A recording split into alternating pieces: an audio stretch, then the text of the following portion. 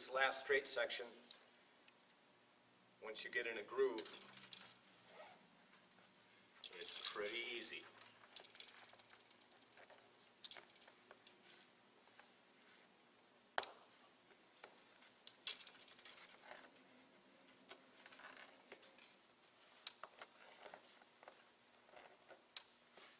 You notice there I just gave it a pull and it squeezed the two halves together rather nicely.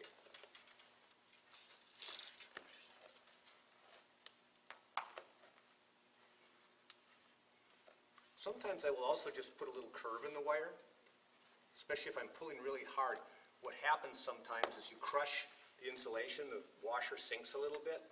I don't know that these have to be put on real tight because this seam is really a tight seam.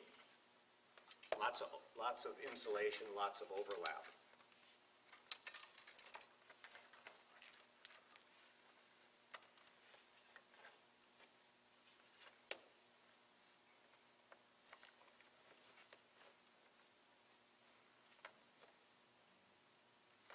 We put an extra 1 or 2 rounds on here just in case you lace it slightly different. You shouldn't have any difficulty making this wire get 100% of the seam closed. And again, what I try to do with the wire now, with that little nub, is stick it under the washer so that somebody here, you know, there's no sharp edge anywhere for anyone to puncture or cut themselves on. Wires can be sharp. So proper wire management is very good for safety.